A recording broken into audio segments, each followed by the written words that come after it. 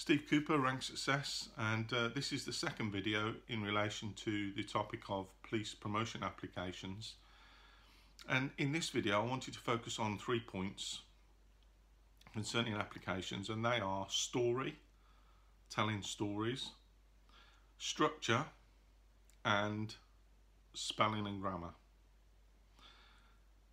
In relation to the first point, stories, every one of your examples that you provide, whether it's 250 words, 300 or 500, has to A, answer the topic or the question or the task that you've been given, to provide your best evidence, and it can be very easy to kind of get lost in that, how that is laid out. So if you remember this first point, it has to tell a story. There must be a beginning, a middle and an end. So that starts you thinking that actually perhaps there is some kind of logic to these, and telling a story is a good way to think about it. So every one of your examples should tell a story. It's generally good to just use one example against each competency, unless of course you're asked for more. So generally use your very best example and use all of your word limit or your word allowance to work on that one.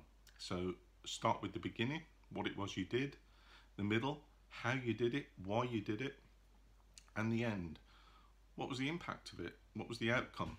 What was the point of doing it? So that's the kind of first point. It's just, it must have a story, it must have a flow to it. Otherwise it can come across as garbled and disjointed to the reader or to the assessor, and you don't want that. You want them to be able to read it with some nice flow and for them to easily be able to pick out what it is they're looking for in terms of assessment. The second point is structure. It has to also be structured. So you might think, well, that is a structure, a beginning, a middle and an end, and telling a story. Yes, it is. But there are also some structures that you can use. So for instance, PAR, if you haven't heard of PAR before, problem, what was the problem you dealt with? Actions, what leadership actions did you take that align to the competency that that question is focusing upon? And what was the result of your actions, or the outcome of your actions?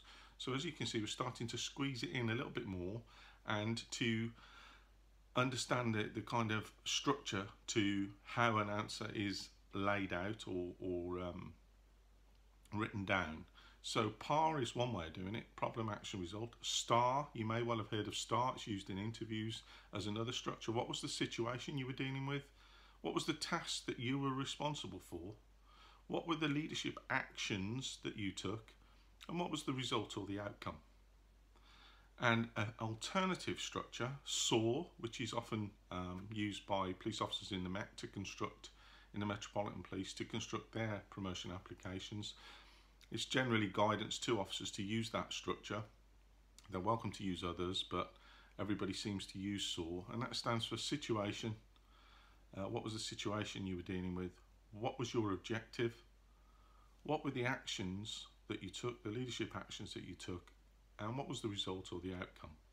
Now you'll notice with each of those three models, in terms of structure, there is actions and result, Alpha and Romeo at the end of them. It's really important that you are aware of those, because you can use any or all of them throughout your promotion application, just to ensure that you've overlaid it. So what we're seeing is we're starting to build a story that has a beginning, a middle and an end. That correlates with problem, action and result. And then when you've done that and you've drafted it and you've worked on it and you've checked it, a bit like a wedding speech, you're going to be working on a draft of it all the time. You never get up and stand out and deliver a father of the bride speech or a best man speech from your first draft. There's no way you would do that. It's more likely the audience get to hear the fourth or fifth draft at least. And between those times, you're always polishing and refining and working on it to get it to be the best it can be. And it's much the same with the promotion application. And the third step I just wanted to come on to was the spelling and the grammar. Now, is that important? The answer to that is yes, it is. Because if people are starting to read through a good application and it's got some structure, it's got a beginning, a middle and an end, and then it's got a problem, action and result, that's brilliant. But what you've also got is you have to also then overlay some spelling and grammar checks, because if they're reading 10, 12 spelling mistakes or phrases, it just takes the polish off it. So if you're not particularly good at spelling, and that's okay, get someone who is to just proofread it. They're not looking at the quality of the story or the structure, they're just looking at the grammar, the spelling, and how it's laid out. So 3 points there. Ensure it's got a story, a beginning, a middle and an end. You've got to follow a structure, whether that's par, star or saw, and you've got to check the spelling or the grammar, and that's something that's a continuous working action. So this is just about building the quality of your draft or your promotion application, and to get it to be the best it can be. I will be doing another video because, as I've said, it's a broad subject, and I will be touching on some other points just to finish this little trio of videos as such. Now, if you'd like to see some great examples already laid out, you can do that at any time. You can download a digital promotion toolkit for sergeants or inspectors from my website, and you'll see some good evidence laid out exactly as I've been talking about. And if you like these videos, you can subscribe to them, or you can follow me on social media, Facebook Rank Success, or Twitter at rank_success. And I look forward to talking to you on the next video in relation to promotion applications. Until then, take care.